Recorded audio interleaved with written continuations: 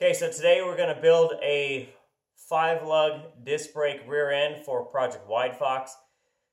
So if you've never taken one apart, now is the time to get your pad and pencil ready and get your shop tools together.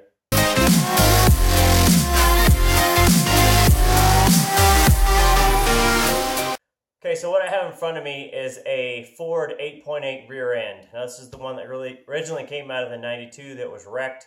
Now it's going to go into the 80 Project Wide Fox, the wide body I'm building. So what we're going to do today is just take out the 4-lug axles and get rid of the drum brakes and put on some 97 GT 5-lug axles with the disc brakes that go on the end. A lot of times people want to change over to the 5-lug just for the fact of a better wheel option than the 4-lug. And then since I'm going to the wide body, I'm going to already get new wheels anyway, so it doesn't matter. But 5-lug is definitely the way to go for wheel options. Now switching from the 4-lug drum brakes, obviously going to a disc brake is better for braking. And there's a lot of other pieces that go with it to convert your brake lines over till they attach. Also go with a different master cylinder. You have some booster options you can change, and there's also some other pieces to go with it. So today all we're going to do is just go ahead and swap over the axles and the disc brake assemblies, and I'll show you piece by piece how to do that. So obviously the first thing to do is to get all the fluid out of the axle itself, so let's go ahead and do that.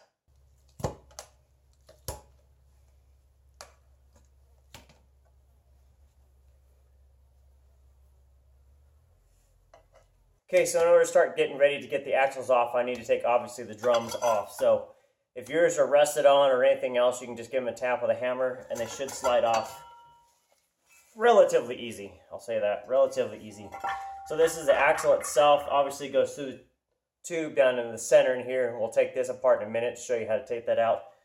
But what you can notice is you got an axle in here. You've also got a breakdown assembly, and then it's connected at the back to a fluid line coming from your booster, from your distribution block, and then you've also got a parking brake assembly that needs to go with it too.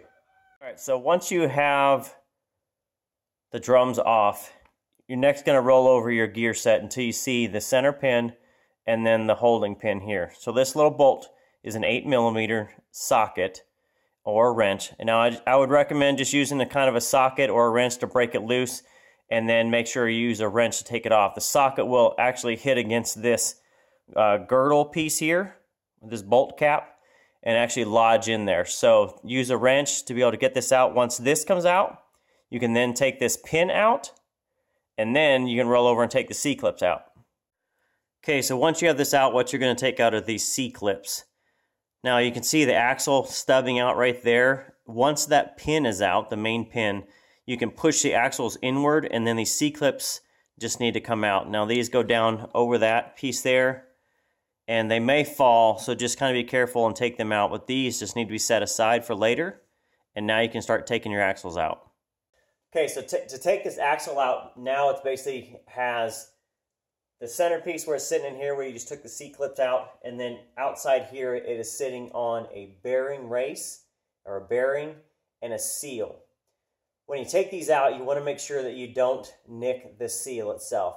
So if you're going to replace the seals, once you get it out, you can obviously do that if they're leaking. If they're not, try not to make them leak when you take it out. So at this point, this just needs to slide out real gently. Take real ease and care of getting out the seal, and then just set it aside because we're going to be done with it for this point until we replace it with the 5-lug going back in.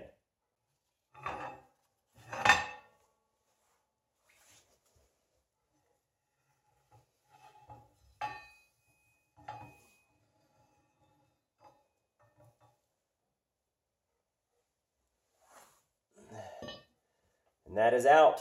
Easy peasy. Okay, what you're going to have left now is the drum brake set. So it's going to have a hydraulic line going in, which you need to disconnect, which is going to be on this side here. You're going to have the brake cable, parking brake cable going in, which is on the back side also. And then you've got 4 bolts. So you can see kind of 2 on the top, 2 on the bottom. Those are basically just a nut and bolt combination. So you're going to hold one and drive the other off. So you can basically hold the back of the head of the bolt itself, take the nuts off. Once you take those 4 off, this whole assembly is going to come off.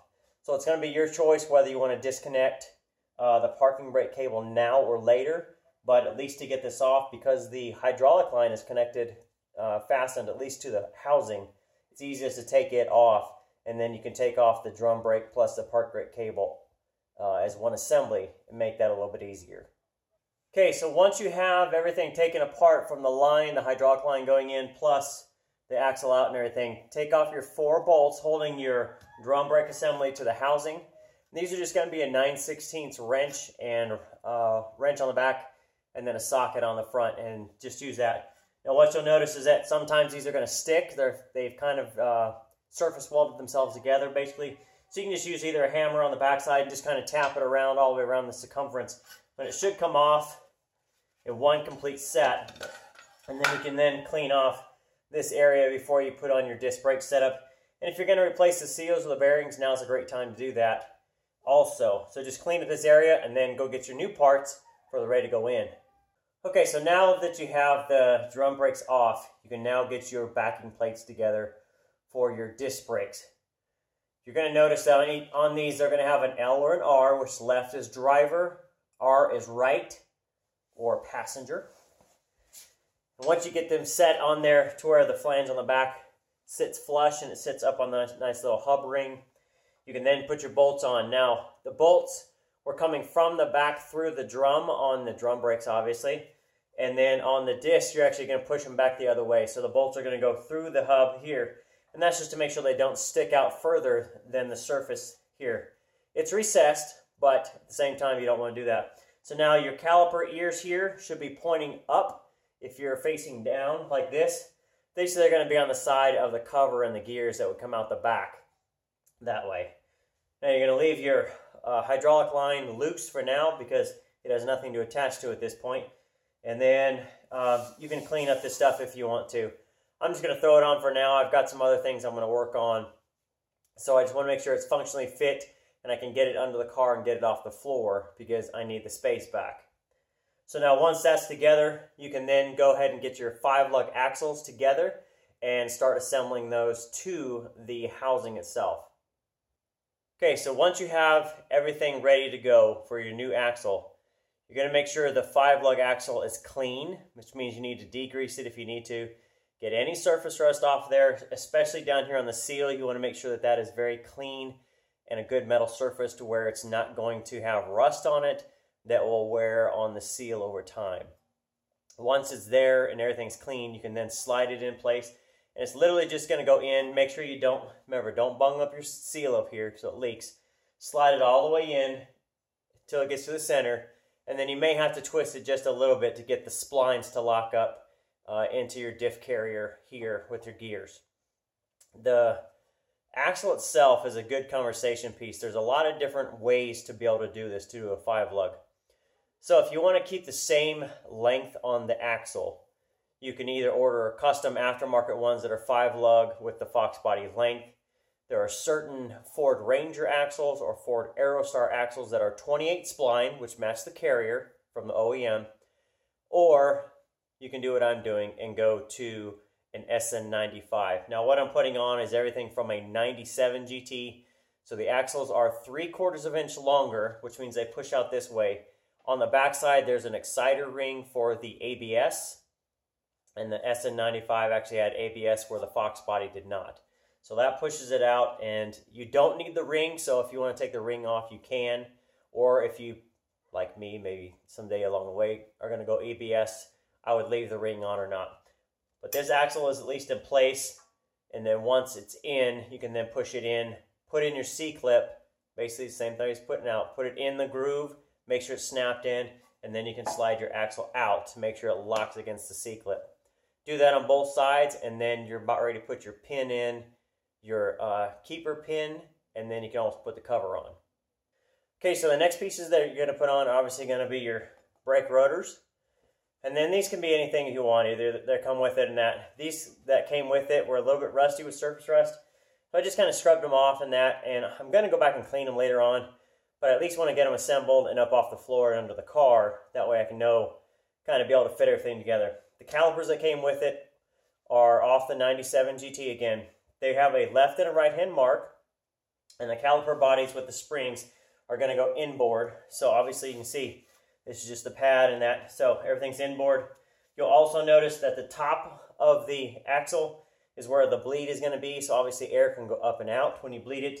And then for now, if you have your conversion parts to be able to hook up your hydraulic line, you can do it now, or like me, I'm just going to plug it up and then I'll come back to it once I get the parts in to be able to convert the 8.8 to from Foxbody to SN95 calipers.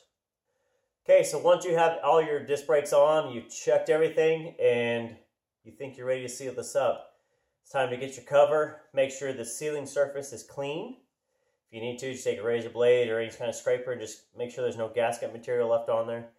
Get your cover, make sure it's clean, and it's really kind of up to you if you want to use a gasket or just use RTV. Some people love the gasket, some people do not like the gasket, so I leave it up to you how you're going to seal this. As long as it gets sealed, doesn't really matter to me. Make sure you add your fluid in either now or later, depending on what you want to do. So just remember, if you want park and brake cables, you've got to order some conversion lines, and then your hydraulic fluid or your brake fluid, basically, that's going to go from your master cylinder, from the lines down in. That all needs to be converted also, but cool, you can order parts and have those into you, and then just make it all done. So I'm going to go ahead and do that later on, but at least I'll get the axle up off the ground, and I'll get it back under Wide Fox so that I can measure for custom wheels and get some other pieces up off the floor like the lower and control arms and all that.